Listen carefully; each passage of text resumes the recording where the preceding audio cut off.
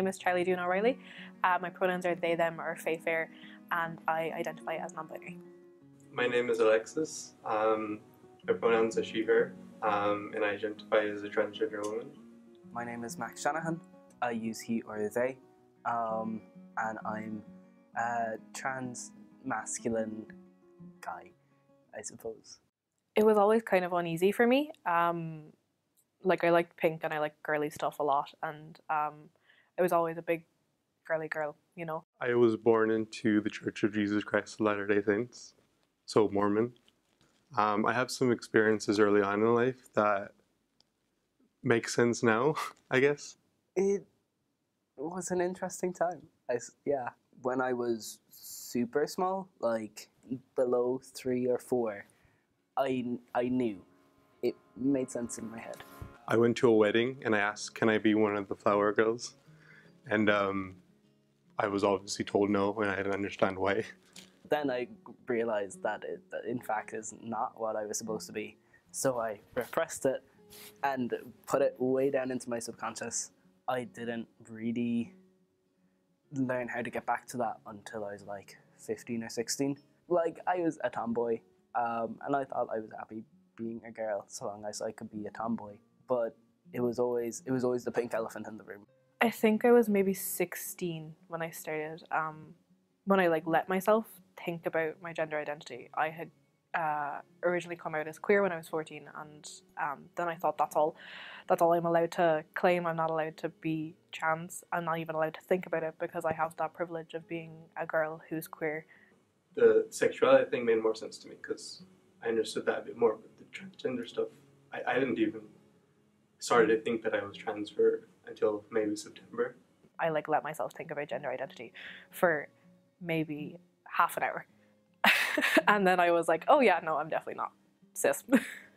So it was always there in the background, and everyone was kind of aware of it, but no one was really going to say it. It kind of stopped being socially acceptable for me to be a tomboy, and then I kind of had to force myself to acknowledge what was really going on in the background. Growing up in the church, they're already into segregating you once I got to teenage levels. There's young men and young women. Kind of trying to figure out how I wanted to present myself was going to be different, because instead of just being, you know, having the bisexual haircut and cuffing my jeans sometimes and stuff like that, I had to figure out how I wanted the world to see me as non-binary. So I grew up as a young man. They'd be like, oh, you need to do this to be a worthy young man.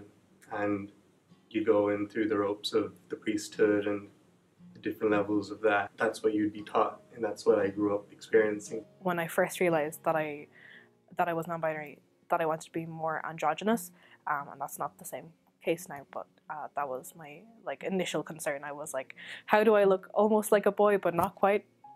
I was quite lucky. I was surrounded by a very supportive family in particular.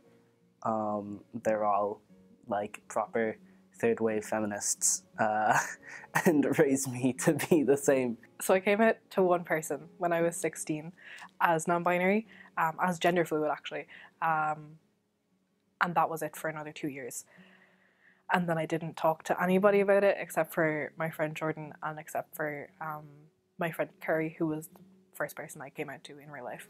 While I had to reach a point where I could come out to myself and feel safe in coming out to them, then I didn't really have to worry so much about the reaction when I did come out. It was more about when I'd be ready to do it. I only came out to my family properly, my entire family, my mom, my dad, my sister, my sibling, November just gone. I came out in school halfway through 6th year because we stopped doing PE. So I didn't really have to worry about changing rooms and stuff anymore, and I thought it was, I wanted to make it official. I kind of wanted it all out of the way before I went to college and stuff, so I wouldn't be trying to do an alter ego kind of thing between people who knew me before and people who know me now. I came out to my dad over dinner at the Key Co-op, and it was because I accidentally called myself CJ in front of him instead of my dead name. And I was like, wait, no, pause the whole story. I can't keep telling this story until I come out to him. And I cried in the middle of Key Co-op. Once I did come out, publicly, my parents didn't really like it. So I kind of never spoke about my sexuality with them again. And generally it was positive. There's always not nice people, but I was quite fortunate in the people who were important to me. My friend who works in there came over with tissues and was like, I hope you're okay. And I was like, yeah, no, I'm really great. Actually, I'm doing really good. Better than I have for years.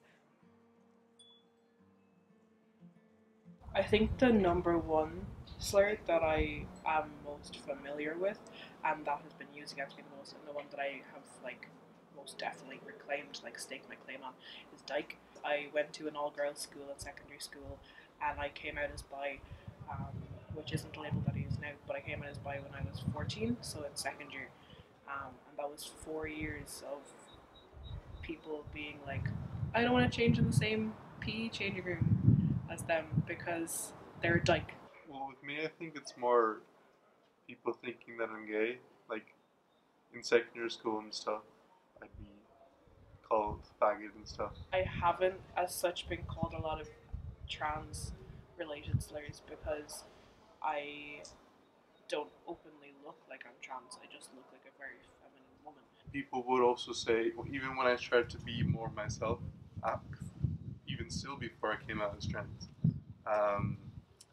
people being like, why are you so excessively gay? From like within the LGBT community, if I've ever called myself a tranny, people who are cis usually get really, really put off by it. They're like, you can't say that, that's not your word to say, why are you saying that, that's so like abrasive and stuff. And I'm like, well, first of all, you're cis. Second of all, that's mine to reclaim.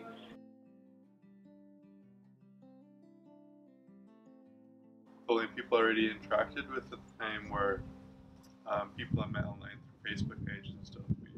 And that's the reason why it came out at the time. I felt comfortable with the idea of it because they were comfortable and started to realize there's nothing wrong with this. I can be who I want to be. Nowadays, most of my LGBT friends are in person now, which is it is much better. You know, you interact with people, you socialize in person, but also online. I like to follow lots of artists. Quite a few of them are LGBT as well. I follow a lot of artists on Twitter and Instagram as well, specifically like queer or POC artists. That's why I think gays really like the arts, because it's a way to express yourself. Whether you write, whether you draw, whether you paint, whatever you do, you're expressing yourself, and you can express who you are through that medium. They just give me like a lot of the inspiration to like dress the way I dress and do my makeup the way I do, and a lot of the time act the way that I act. It can be kind of nasty though online, because I've met more TERFs online than I have in real life. So like trans exclusive radical feminists who aren't really feminists at all, because if you're diminishing a woman down to her genitalia, then you're a misogynist, essentially. A lot of Twitter is really great, but a lot of Twitter is also like, I get like TERFs in my mentions a lot of the time, being like, haha, stupid, snowflake, blah blah blah, stuff like that, which can really grate on you. People invalidating me, like TERFs and stuff, is the one reason that I'm like constantly checking my gender and constantly being like, am I actually non-binary, or am I just faking it? And it always turns out that I'm actually non-binary, because I am.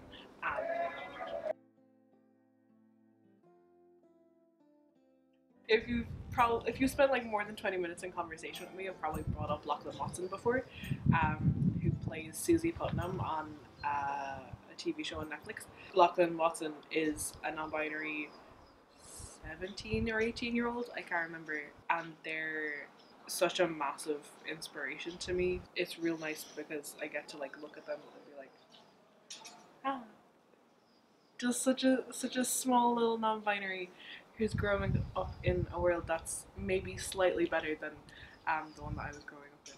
So I know a few of you guys watch One Day at a Time, and Sid from One Day at a Time is non-binary, is dating Elena, who's a lesbian, which is the exact type of representation I want to see as a non-binary lesbian. It's so like family oriented, and it's so like easily understandable. just so easily implemented as well. I feel like the storyline isn't forced whatsoever, which it can often be when it comes to non-binary people. It warms my heart so much, and the fact that it's getting cancelled is so gross. It's so nasty. American Horror Story Hotel. She was the first interaction I ever had with transgender people, and she was a trans woman as well. And I thought, this is amazing. One thing that really stuck with me is that when she gets together with a later character who's a guy, she tells him one night that it's not gay for you to be with me, and he's fine with that. But it resonated with me. It's like, that makes sense. I knew I liked men at the time, but I didn't see why it had to be this whole big thing that I was gay. For me, liking women was more exotic. Like, you would just, that was more different to me. I may have come out as bisexual in secondary school, but I feel more comfortable. I came more to terms of being pansexual this year. And my first real interaction with that was the show called Schitt's Creek. That was my first interaction with the word itself, even. And I was like, this makes sense. Like, the explanation of it as well made a lot more sense to me, just liking people, especially since I started to notice the more non-conforming side of gender. Like, I liked bi because it was everything, but it was still that very binary definition in a way. I would say in the darkest sentiment, the Irish trans healthcare system is shite. Unless the system changes, we're not going to have a way around that. It's different for everyone. A major thing I've learned from being trans and everything I've had to do because of it to be who I am is to learn how different experience is for everyone and how different experience can be for you. Which just means that we need to push more. There's people who are advocating for the better inclusion and the better treatment of trans people in the healthcare system. And there's more people adding to that movement every single day. Like, a lot of people spend their whole lives afraid to stop doing the job they hate, or to pick up, yoga because they think it'll be cool, or, to join that sports team even though, they don't think they'd be that great. A lot of people spend so much of their lives trapped in boxes that they don't want to be in. And I think it's real important to remember that the roots of trans people lies in revolution. Pride isn't a party, Pride is a riot. And every day that a trans person is living and existing and breathing, they're rebelling. It resonates with me a lot because that's what I'm doing. I'm rebelling against everything I've known my entire life. I walked away from everything that I thought defined was who I was to figure out what I really defines who I am. Your whole life, it's yours. If you want to change your gender, you can do that. Or you've got a different passion that you just realized, or you've held inside you for so long, you're allowed to do that. And to just live your life like that is more than anyone could ever ask for. You shouldn't be held from the things that matter to you most because of other people and what society's going to say about you. You shouldn't feel trapped in your own life and in your own skin. There are people who understand you, and there are people who, like you, are rebelling and revolting every single day of their lives, and you just have to find them.